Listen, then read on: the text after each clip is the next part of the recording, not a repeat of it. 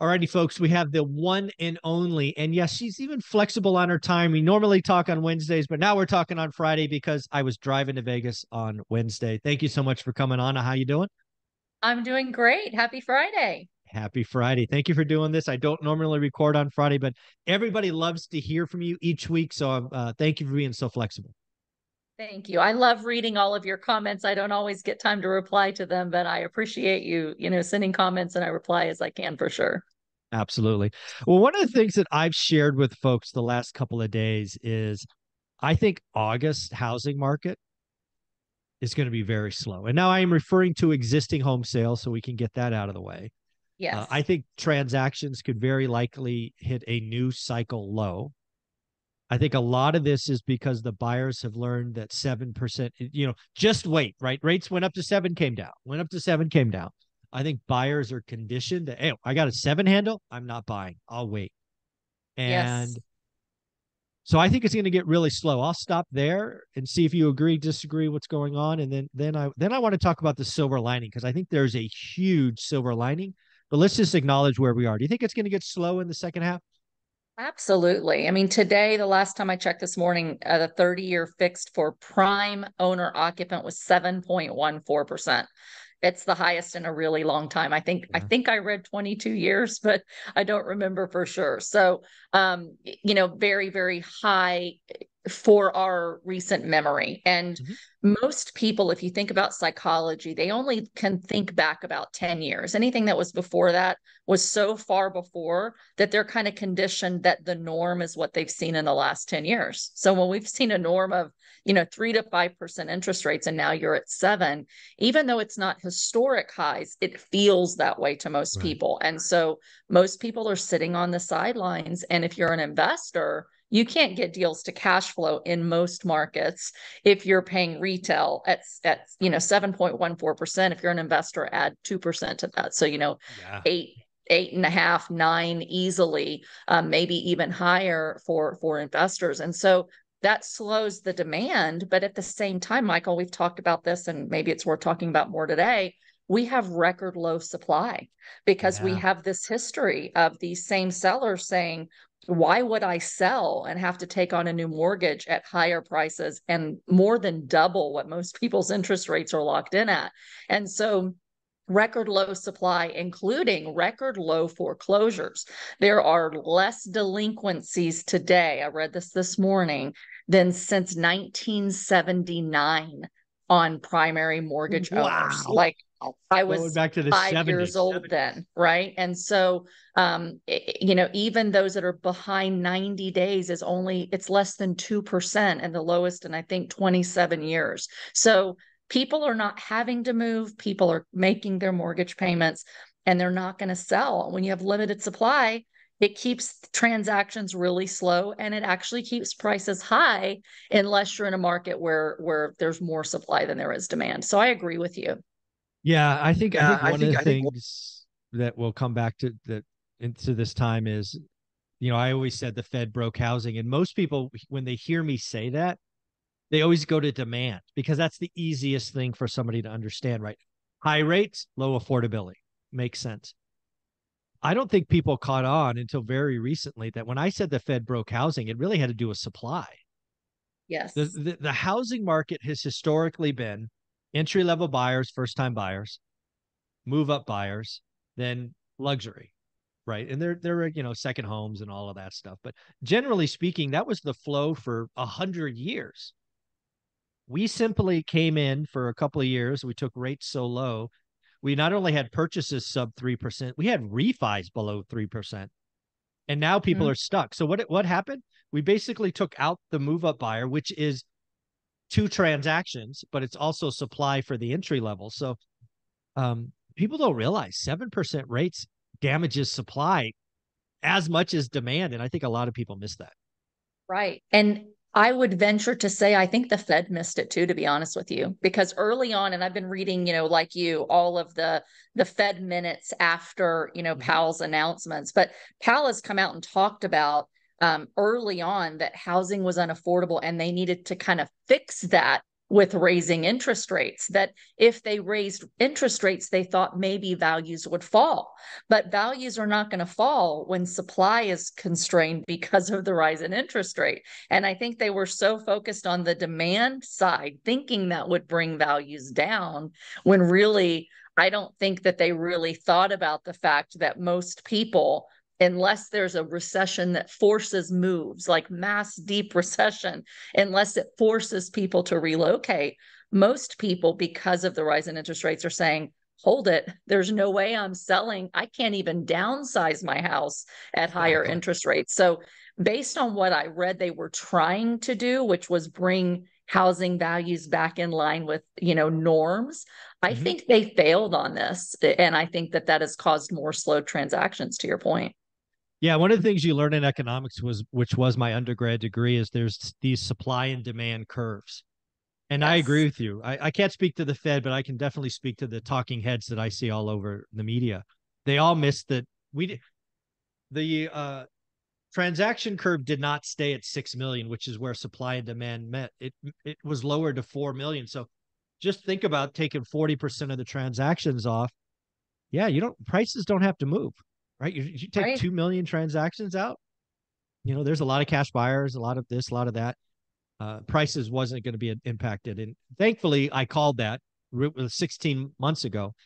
So hopefully, if you Right. listened, you took action. But the And other what thing to it's talk. done is it's actually made housing less affordable. So Oh it's yeah, causing, a bigger record problem with low. affordability than what they were trying, unless, again, you're in a couple of these boom and bust markets. And there are markets that we've talked about on the show as well. Those that boom the fastest tend to bust the fastest. Mhm. And you do see, decline in values in some of our, favorite cities to pick on, like Dallas, Phoenix, Las Vegas, Los Angeles, Seattle. Some of those prices are really coming down in those markets. But it's because prices got so high. And I think because they're upper end homes and there's fewer upper end buyers that are going to pay those rates, those higher end homes start to come down if you have a motivated seller. But most of the country, at most, you're dropping sales prices about 2% nationally, but many cities are actually, home prices are continuing to rise year over year and quarter over quarter. Yeah, yeah. I think Lance put out an article. It might have been from Redfin, might have been Zillow. 60% of the 200 largest markets are at record highs. Record highs. We're not talking higher than last month or last year. Record highs. Right. 60%. But that is coming off the spring selling season. We'll see what happens in the second half. But let's get to the silver lining, right? I like acknowledging we're going to go through some pain. If you're paid on transactions, it's going to be hard. Watch your spend, all of that stuff. But Anna, you and I have been doing this combined 40 years. I don't know about you, but I'm willing to say the best time for me to get a deal done is when I could find a motivated seller. Yes, Those are my best deals. And absolutely. if I'm right about a slower market, I will be able to find motivated sellers easier. It's never easy, but it will Right. be easier. Is that fair? Absolutely. And one thing that I'm doing, we've talked a lot about as well, is I've primarily shifted from being a residential investor to a commercial investor, Mm-hmm. still residential, but on a larger scale and larger multifamily. And because Right. of the pain in commercial real estate, and I see a lot of opportunity, but they're still not at the prices that, make sense for the risk. And so I've actually shifted a little bit and started looking at smaller properties again over the last several months. And so, I'm doing searches, and this is something maybe some of you don't know, but if you go out to most of your MLS sites like realtor.com, or you work with a realtor and ask them to send you listings that have keywords, you can search for certain keywords. So I'm searching for the keyword motivated. I'm searching for the keyword assumable, assumption, finance, seller finance, financing.